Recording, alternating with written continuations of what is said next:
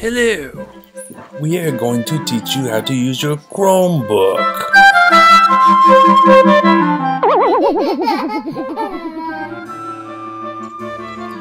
Hello! Hello, it's so good to see you. Today I'm going to tell you how to take a screenshot on your Chromebook. Sometimes your teacher will want you to turn in evidence of your learning.